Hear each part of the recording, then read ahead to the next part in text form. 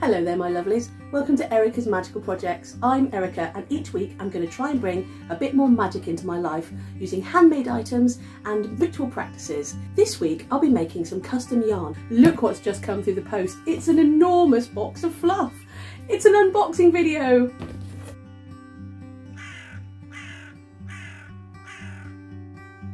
So let's dive right in.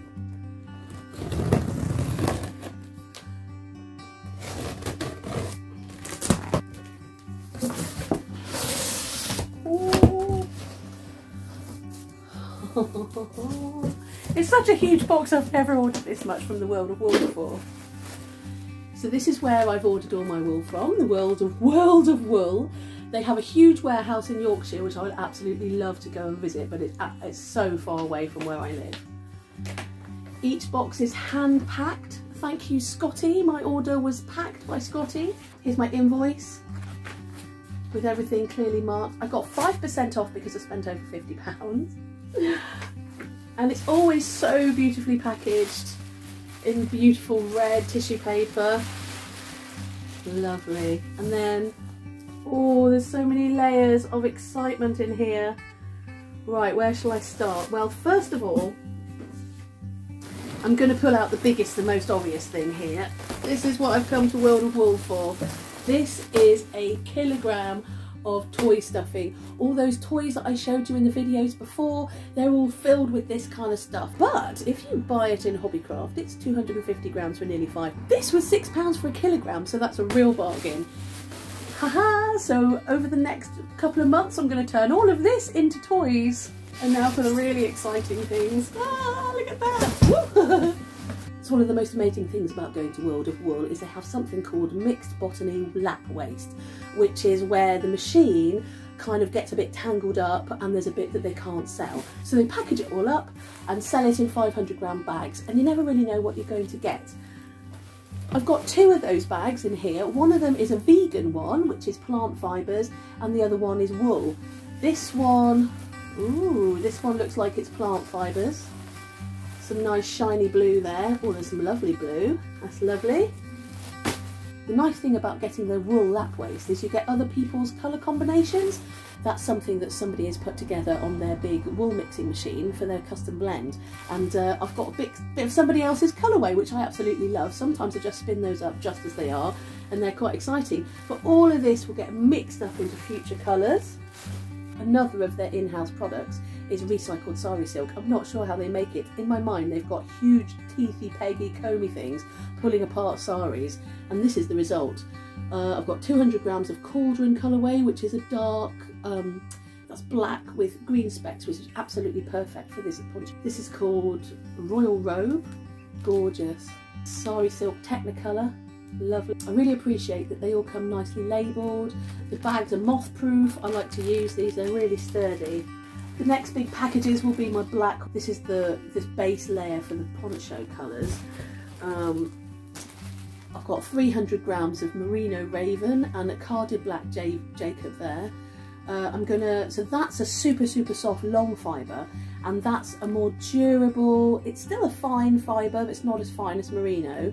I'm going to mix those two together for the basis of the majority of the cape. So that's the black colour. In between the blackness there is my browns, lots of dark chocolatey hazelnutty browns and some greens. This one is for a different project altogether. It's a fake cashmere top, a very fine and fluffy, I mean it is plastic, but I'm making a shawl out of it, and if I take some colour I want to dye it rainbow colours, and it's going to really take the colour well. And finally 300 grams of their pre-mixed merino blends. I absolutely love these. They spin right up and look really beautiful. So now the next thing to do is to get making some Rolags and spin up some yarn. I've been through some of my wool stash and I've come up with lots of colours that might possibly go with this very dark brown and black theme that I'm going to go for. This is far too bright, but look, there's a couple of colours here. And I've started on the first yarn. As soon as I get the fluff out, Hexy wants to come and sit in it. So I've started with the first yarn. I've made some Rolags with.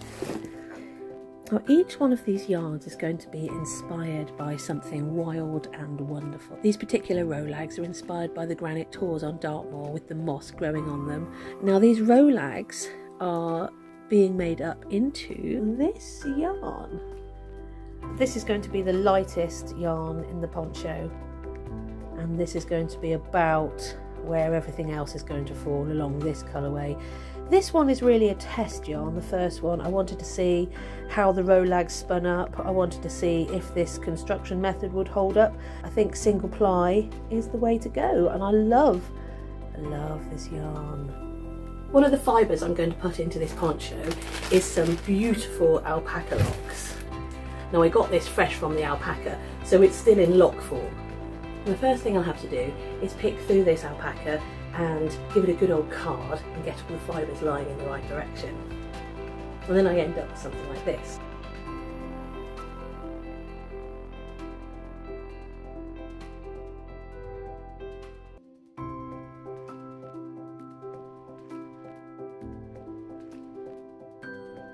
Then I'm going to blend these 3 fibres together. This is sari silk, this is merino and the alpaca on my carders, and then make a little Rolag.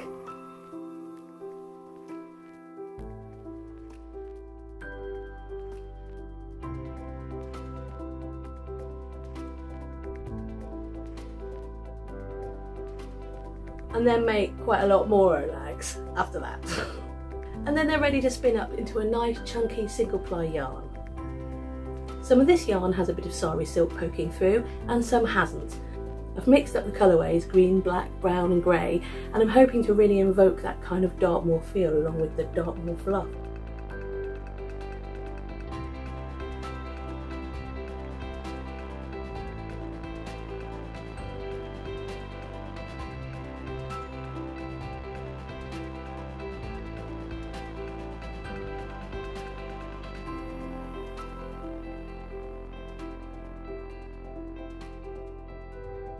I've spun and I've spun and I've spun and I've spun until all of that fluff has been turned into yarn. The summer sunshine has been so kind to me, I've been able to wash it and dry it pretty quickly. So this stuff has been out on my line drying away. And there's 3 more yarns for the poncho. 2 art yarns, one with locks and one with coils. I'm really hoping the weather will stay nice so that I can get the rest of those yarns washed and dried this week, and then I can start working on turning it into the poncho. And the last thing I've got to do in this particular section of the project is to work out which hook I'm going to use. After it's washed, the yarn is fluffed up beautifully to create this quite thick and sturdy single ply. I'm really looking forward to crocheting with it, and I'm wondering which one of my hooks am I going to be using. I'm going to make a little square of triple crochets just to see how they all look, and I'm going to start with the thickest and the fluffiest of the yarn, which is this dark brown one. And first I'll have to turn it into a cake.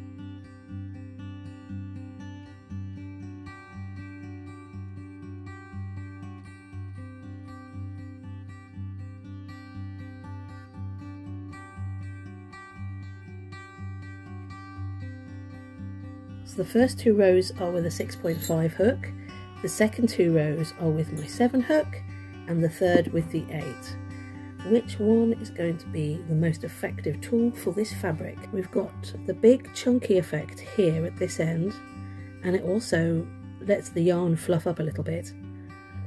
but I quite like this tight texture here. Of course there's the halfway 7. Maybe the halfway 7 actually gives it a little bit of both. I love all the textures with each of the 3 different hooks. But I think the one I'm going to go for is the 7, which has kind of got qualities of both of the tighter, sturdier fabric, and then it also allows the yarn to fluff up a little bit. So the 7 hook it's going to be. It's chunky, soft and authentically Neolithic. I can imagine my ancestors were wearing quite a lot of clothes made from very rough spun, homespun yarn like this. Well, thank you very much for joining me this week for my unboxing. Join me next week when I'll be exploring the joys of downloading patterns off Ravelry. But before I go, I'm going to give a little shout out to Seb, my nephew, who's been following me from the very start. And thank you to everybody else who's supporting me. Your kind words really do mean an awful lot to me. Thank you so much for watching. And don't forget that everything handmade is magical.